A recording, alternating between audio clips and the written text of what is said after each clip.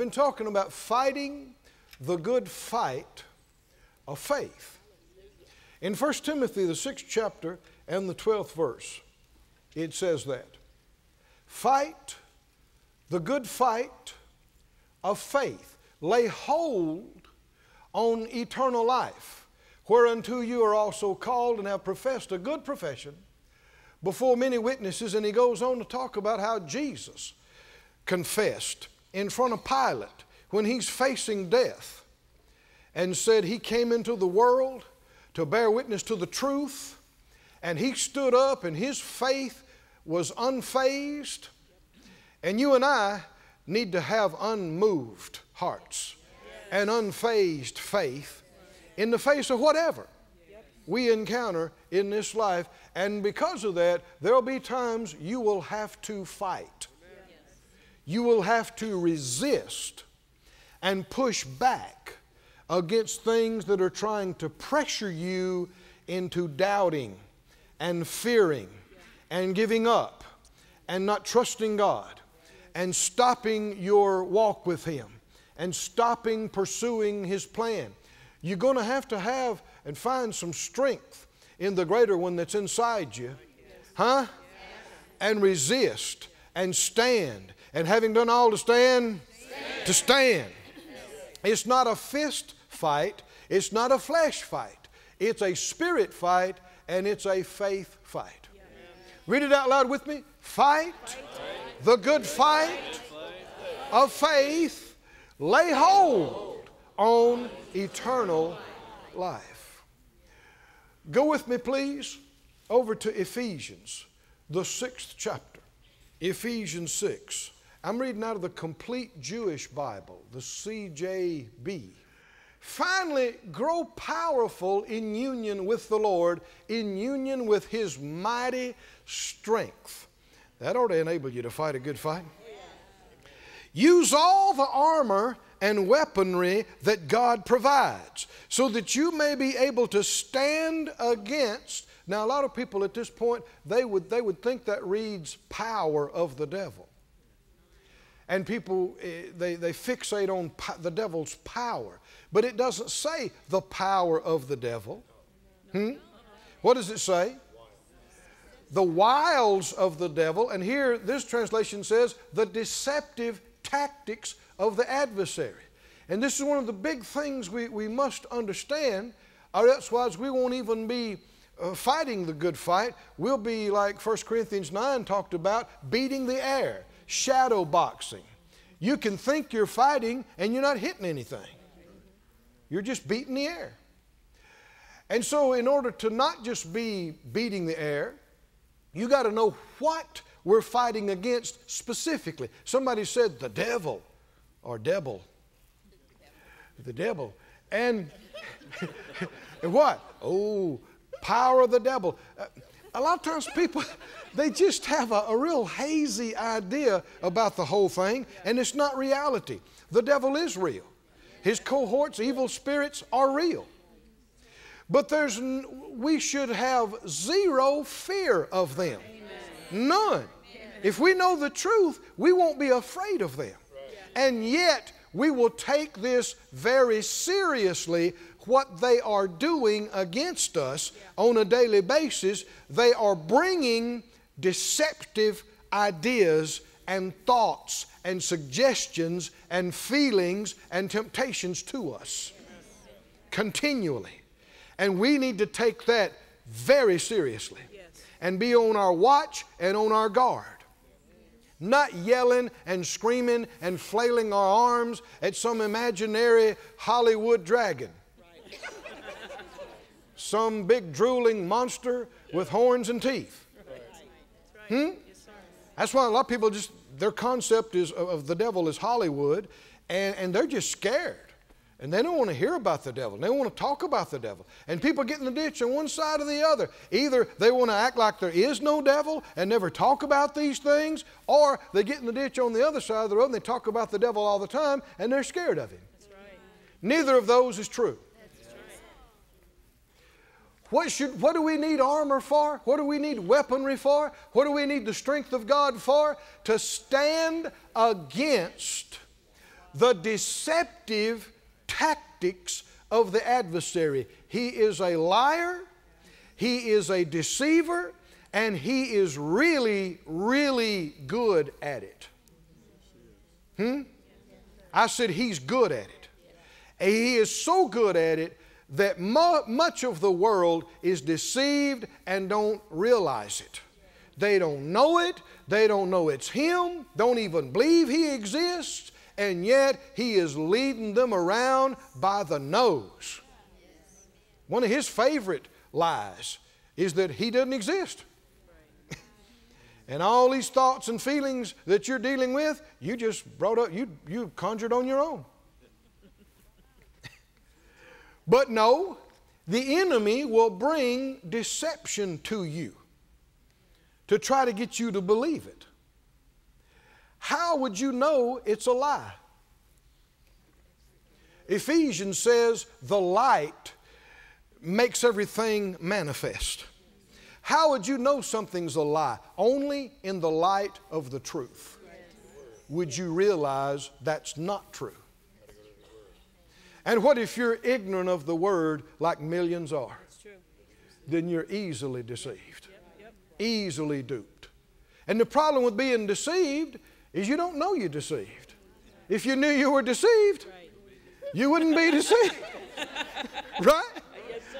Deceived means you are believing that a lie is true. You think it's right. You think it's true. Maybe you think it's God. Maybe you think it's the Bible. But it's not. And so you're believing a lie. And this is the thing we are to be, like Peter said, vigilant, on the watch, on our guard about day and night. Everything you hear, everything you see, every thought and feeling that comes to you, you need to challenge it and say, is this true? Where is this coming from? Is this true? Is this right? How do I know it's true? Aren't you glad we got the book? The book that reveals the truth. And we can check it against this book. Is that right? And we got the author of the book, who's the Spirit of truth, living inside us 24/7. And the Spirit of truth, Jesus said, will teach you and guide you into all the truth. And in the light of that truth, you can go, that ain't right. Why? Because the truth says this. That can't be right. I'm not going to believe that. I'm not going to say that. I'm not going to do that. Why? Because it's contrary to the truth. But that's why you need to read your chapter every day. Is that right? Monday through Friday. And others besides. Why you need to come to church. Right? Be in every meeting that you're supposed to be in. Because if you don't need it today, you're going to need it tomorrow. Something's going to come up. And you do not need to be in the dark or ignorant of the truth of God's Word or of the enemy's devices. Let me fast forward a little bit to something else here that goes right along with this. You look at it again in Ephesians 6. He mentions 4 categories of devil power or authority or work. He said, we are not struggling, verse 12, against human beings, but against the rulers, or King James says principalities, and powers, which is the word for authorities.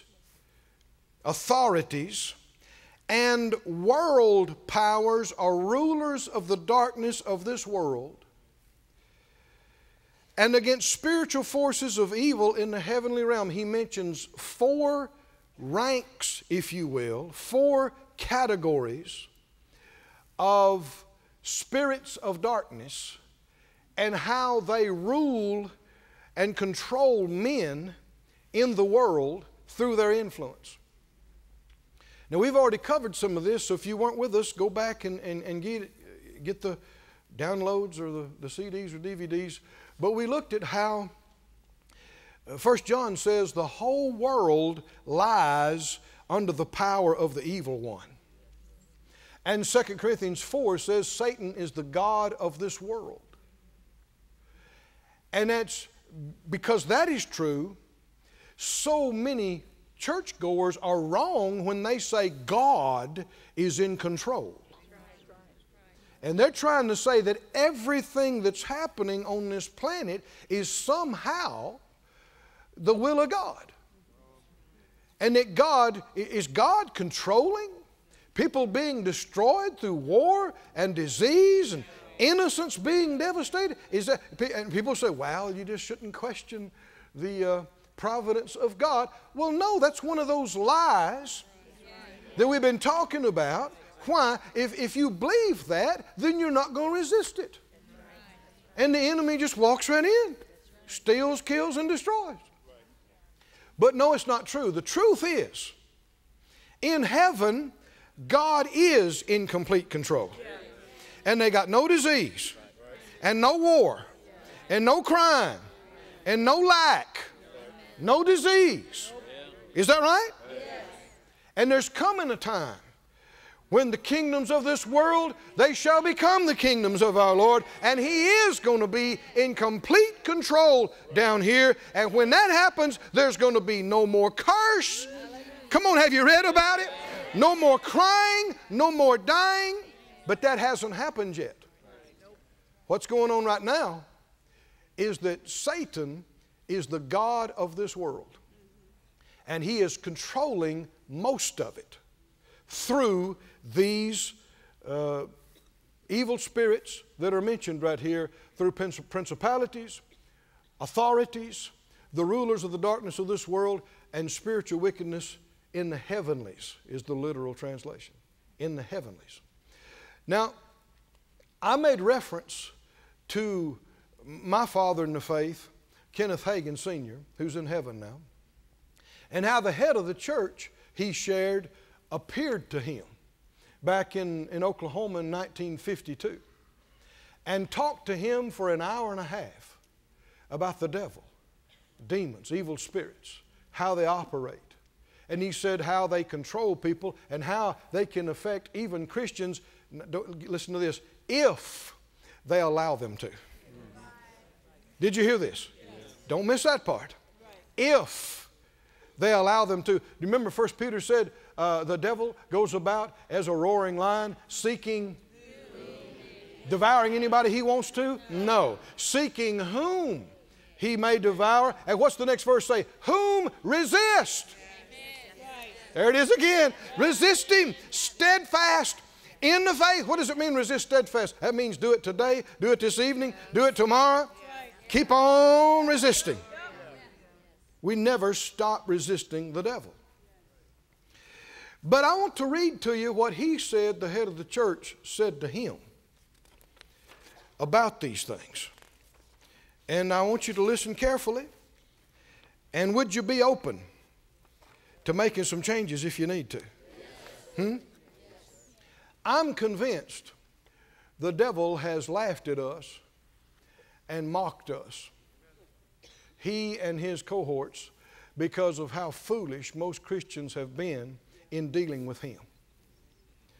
They have done things imagining that they're fighting the devil, and said things and preached things that have zero effect on him. And he could care less about. And I want that to stop with any of us. I want us to quit playing games, right? And get rid of any religious misconceptions, any old or any new ideas of men that are not right, that are not the Word of God. Would you be open to that? Then say it out loud with me. Father God, open my eyes.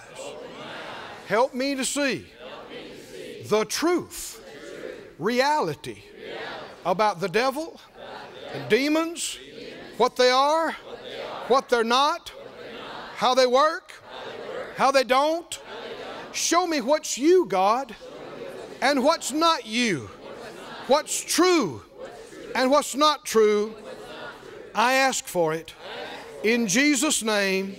I believe I receive it, and I thank you for it. Amen. Thank you, Lord. How many would believe there's a lot for us to learn about these things? And how many think there's a bunch of junk that people imagine? A bunch of goofy ideas. We want to be delivered from all the goofiness. You want to be? I want zero goofiness in my spiritual life. Now, I'm quoting and reading from Brother Hagin's book, Brother Kenneth E. Hagin's book, I Believe in Visions. It's in chapter 4 where he talks about, the title of it's How Satan Influences Lives Today. And he told the story of how he's holding a meeting in Broken Bow, Oklahoma, 1952. And after the service, he and the pastor and their family knelt down to pray. And when he did, he said it was like he knelt down in a cloud. He was in the Spirit, and he saw the Lord. And the Lord talked to him for an hour and a half about the devil and demons, evil spirits, how to deal with them. And I'm just going to read you an excerpt from this.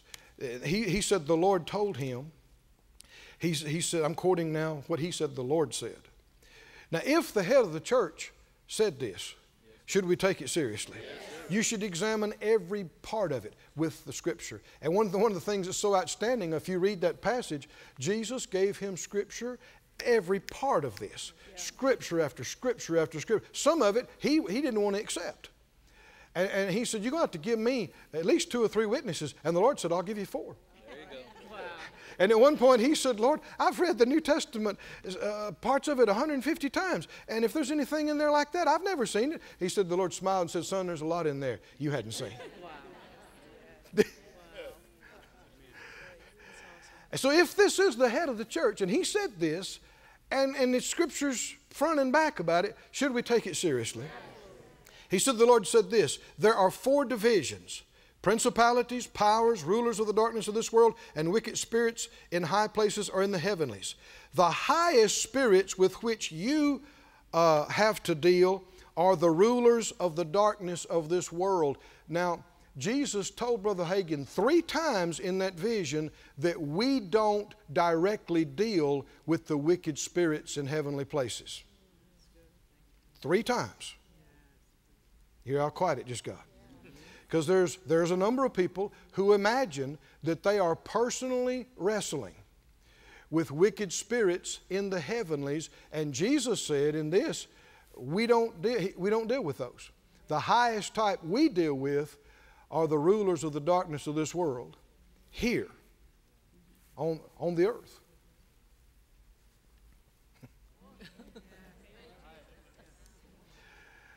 Now, if you think otherwise, you know what you need for your belief? Scriptures. Let me go on reading. He said, the Lord said to me, these are the highest types of demons with which you have to deal on earth, the rulers of the darkness of this world. They rule all unsaved people and all who are in darkness. They rule over them and dominate them. That is why people do and say the things they don't intend to. That's why some good people say, I would never do anything like that, and before a year has passed, they have done something worse. This is because they are dominated by the rulers of the darkness of this world. They're in the kingdom of darkness. And whether you want to admit it or not, even your close friends and relatives or whoever it may be, if they're unsaved, they're dominated by these spirits who are rulers of the darkness of this world. How are they dominating them? By these thoughts and these suggestions and these feelings, and folks are just yielding to them. Right? And that's why sometimes people, they have such remorse, they think, how in the world did I do that? Why did I do that? But they just acted on those thoughts and those feelings. It's always one of the rulers of the darkness of this world that possesses a person. They rule not only those who are within the darkness of this world, but they tell the principalities what to do. The principalities rule over the powers and tell them what to do. The lowest type of demons have very little to do. They do very little thinking on their own and are told what to do. Now, among other things, the Lord said, I'll show you how these spirits get a hold of people when they are allowed in. Did you hear that? Don't be afraid of the devil. He cannot just come and do something to you. You have to let him in. You have to yield to it. He can't force you or me or anybody. But the problem is people are yielding to it and don't even realize what they're doing. And last time we talked about how that he showed him that woman and how the enemy came to her. I'll just read it to you again. He said, the Lord said, I'll show you how these evil spirits get a hold of people when they're allowed in. And he said, suddenly in the vision I saw a woman. I immediately recognized her as being the former wife of a minister. I had been introduced to her and her husband on one occasion. I shook hands with them. Other than that, I didn't know either of them. I'd had no communication with either of them in any way. I knew she had left her husband. The Lord said, this woman was a child of mine. She was in the ministry with her husband. She was filled with the Spirit. Even the gifts of the Spirit were operating in her life. One day an evil spirit came to her and whispered in her ear. Now, is she being attacked? What's it time for her to do? It's time for her to fight, right?